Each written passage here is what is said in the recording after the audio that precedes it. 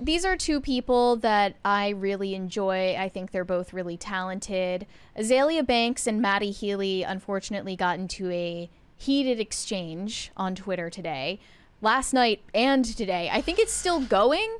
I don't really know. It's hard to follow, but they're both incredibly eccentric and opinionated people, and I appreciate them both for that.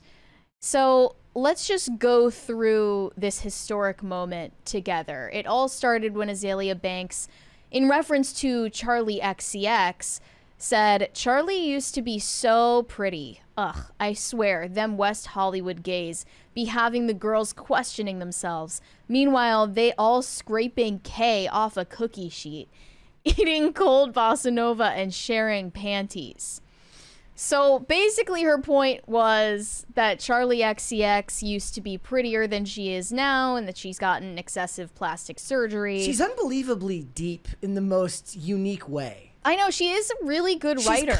She's very expressive. She's kind of a philosopher. Yeah. Of sorts. The philosopher of our age. Yes. The philosopher we deserve. Yes. I think. Kind of I always appreciated her. Say about Milo.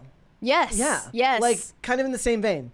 I would be surprised if they weren't friends behind the scenes, actually, now that you mention it.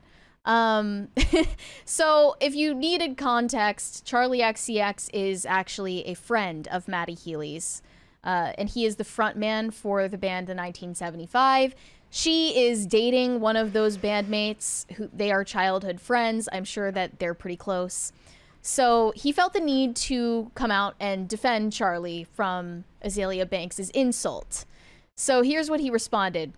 "Azealia, you seem to have a blind spot when it comes to your reads. All the women you attack seem to be culturally relevant, attractive, divisive, and nice people. I think this makes you jealous because you're so talented, but everything else about you is a failure. Just rap, bro." So only in today's, that was the beginning of the end for him. Here's the thing: only in today's day and age do you get to do you get to pontificate like that and think that you're not going to get some type of pushback. You mean Azealia Banks? No, or no, Matty Healy? no, Matty Healy.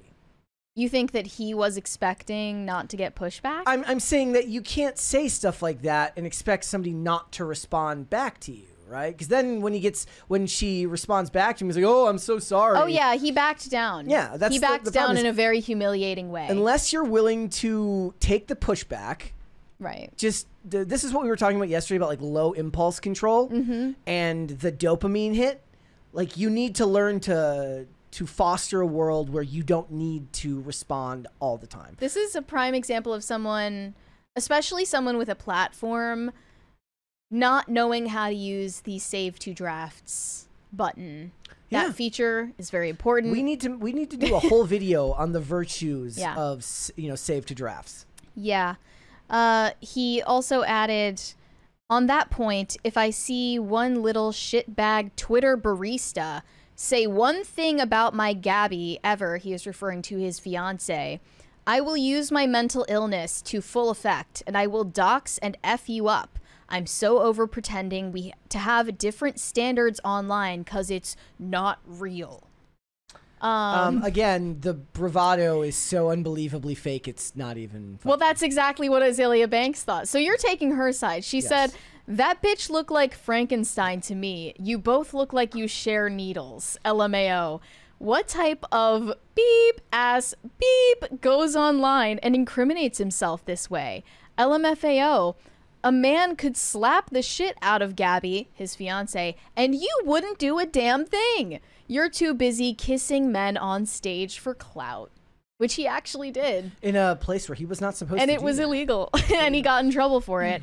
Then he responded to her saying, "I know you think your life is some episode of The Library is Open, but I am not the one. Talk to me like that and I'm gonna side-eye you at an awards show. I'll effing slap you so hard I'll get a Guinness World Record for the highest a rat some bitch calls a wig has ever flown." Threatening violence against women in 2024 from a dude. Didn't have that one on the bingo card. He is really trying to do Azalea's thing. Yeah, and he can't. And it's not hitting. Because she's not going to apologize. It's not hitting the same. he just like is trying to have the same level of literary excellence and bravado that Azealia Banks has, and it's just not hitting. Yep. So it's a little bit pathetic. She said, yes, pay me. And then he backed down pathetically. He replied, nah, for real, I was just trying to match your vibe. I'm scared now. I'm sorry, bro. I was just sticking up for my mates. I'm not tough. LOL.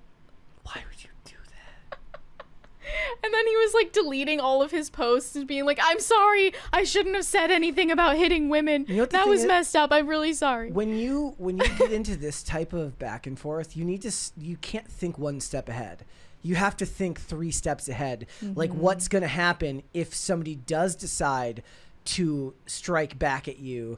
And if you can't see yourself holding up your comments and standing by them, best to just not say them at all.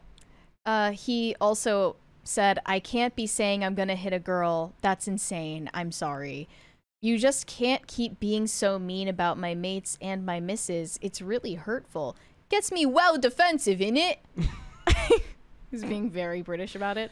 Yeah. Now he's asking if they can make a collab together. He's asking if they can make music together to patch up the beef. Work it out on the remix. Work it out on the remix, as Charlie XCX would say. So I honestly would love for that to happen. I don't think it's going to. But that would be the most entertaining outcome. No, that's even worse. It's the most nerdy, like, Hollywood way that this thing gets resolved, and I hate it. But he like, made his Twitter only a couple of months ago and has only posted 84 posts on the website, and this is what's happened so far. He clearly is not equipped for this. And then he ended this exchange by saying, I'm just having fun with my friends on the computer, smiley face. Meanwhile, he's behind the screen crying. Literally nothing wrong with not posting at all. Like, you don't need to do this. No, you don't not at all. You're already famous, bro. And if Azealia Banks is so irrelevant and such a failure, why do you need to defend anyone from her? His best choice would have been to just mute and go away after she responded. But they both have pretty vocal social media platforms. Yeah. Like, I understand how this happened, but it's just not ending well for him. He really embarrassed himself.